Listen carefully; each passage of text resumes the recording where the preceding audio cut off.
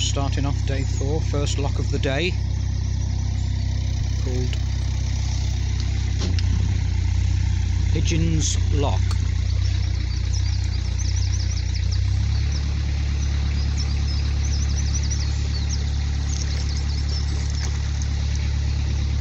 Yeah, we're going to try and do a little bit more than the schedule today, again because weather's okay today. And then we've got some rain over the next few days, so yeah, we can gain a bit of time again today, that'll be good. Later.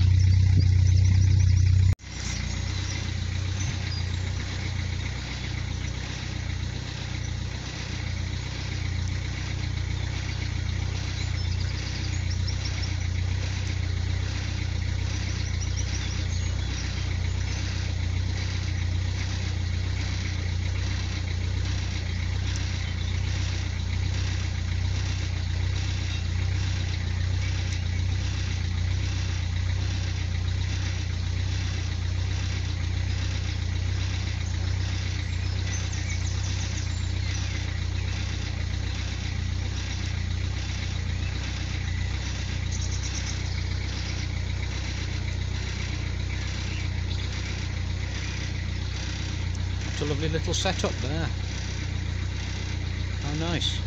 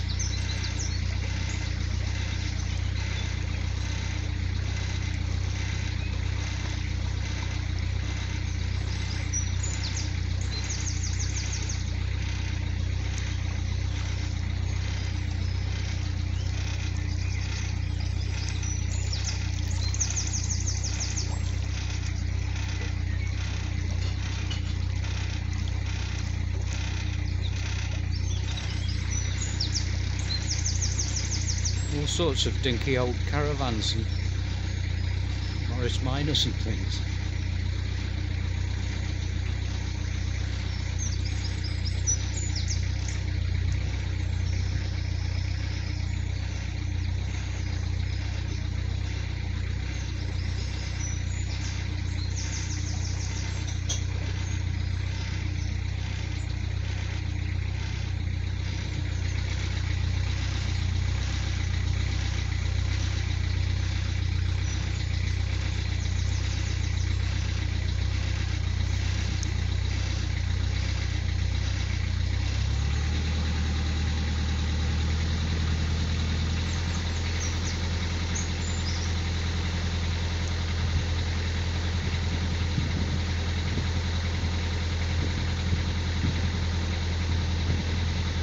Yes, we'll be on the Oxford Canal all day today. I think we've got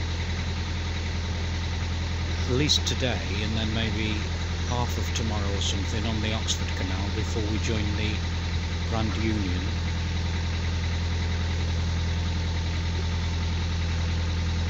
At some point we go through Banbury, I think. Not quite sure when. Maybe sometime tomorrow, Banbury. Remember, we're only going 4 miles an hour.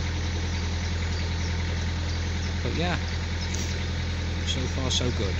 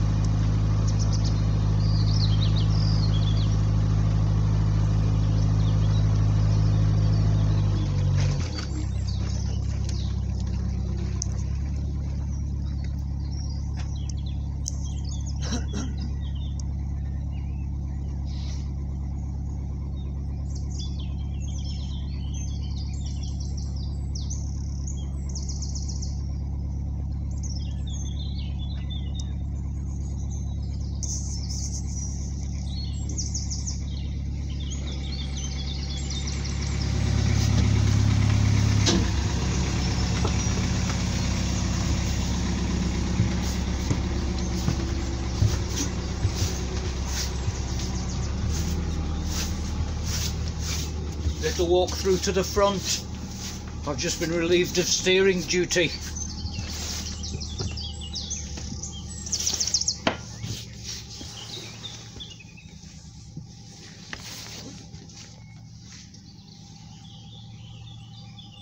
I've got my socks drying on the back of the chair.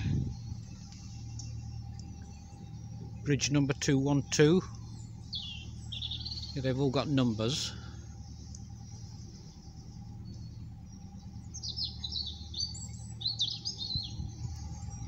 This one looks like it's made from wattle and daub or something.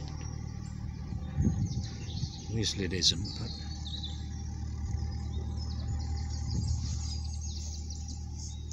That place that you just saw, we found out actually, the place that was on the video a few minutes ago is called Annie's Tea Rooms, and you can have your tea and cake and go and sit in an old Morris Minor or sit in an old caravan and have your tea and cake or something. What a lovely idea that is, isn't it?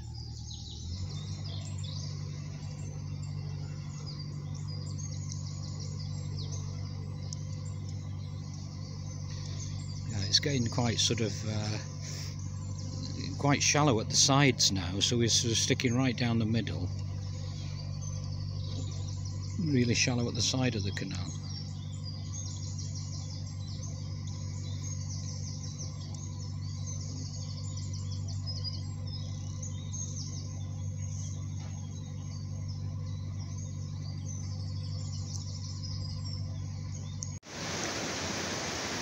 Ivan coming into the lock.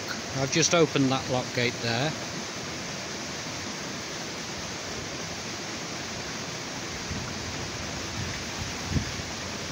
These locks that we're hitting now, there's quite a big difference in the heights. So this is quite a deep one. Now you can see. So when he's in, once he's in, I'm going to close that gate, close the sluices to that gate, open the sluices on that gate, and then when it's filled, open the gate itself, let him through.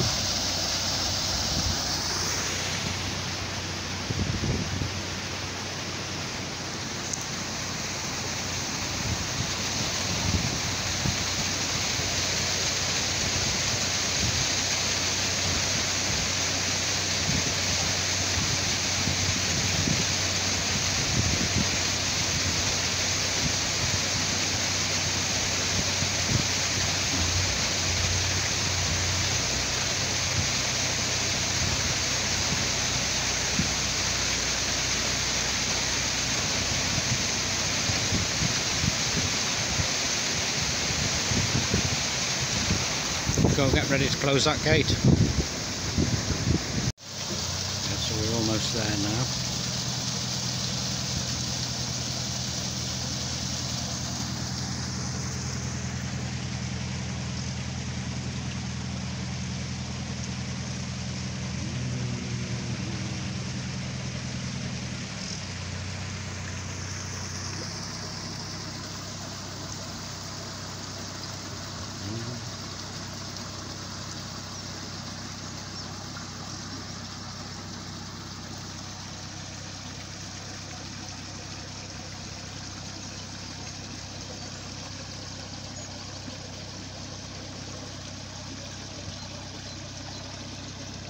Have you seen that boat up there?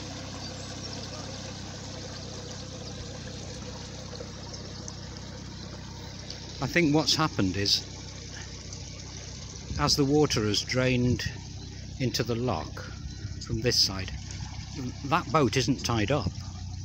Or if it is, it's only tied up at the back and not the front. I don't know if there's anybody on it. We'll have to sort that lot out once we're through the lock. I think it's only tied on at the back, so when you go through the lock, just pull into the side and then I'll go and have a look. It might be that you have to nudge it out of the way, but anyway, we'll have a look. It's all fun and games on the canals. Look at that. Somebody's boat only tied on at the back. Anyway, let's sort this lock gate out and then we'll have a look. Right, apologies for this being a bit shaky because I'm obviously walking along the towpath. That boat was attached to the back, not at the front. We just nudged it out of the way a little bit, and then I couldn't see a pin that was in the ground or anything to attach something at the front, but it's just sitting there in place now. But the working boat. So yeah, I'll get on at the next bridge. Just have a shot of the boat going by.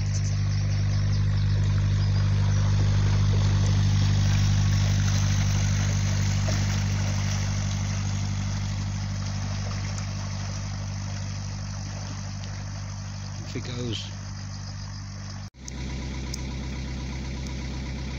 Here are some horses and a lock and a bridge, and there's a couple of kestrels over there. I don't know if you can see it. I don't know if you'll be able to see it on the video.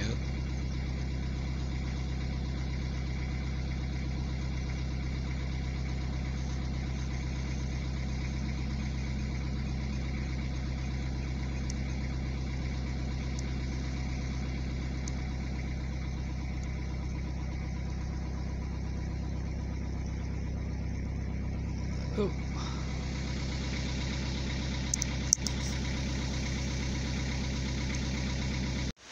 This will probably be the last lock of the day then. It's quite a deep one again.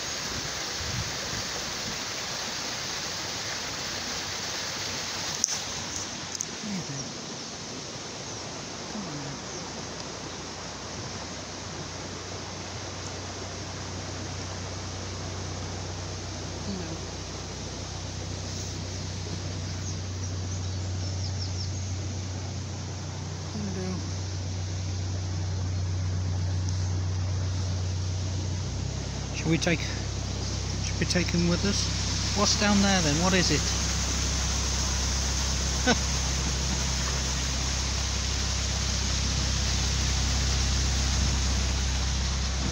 I think we found a new friend.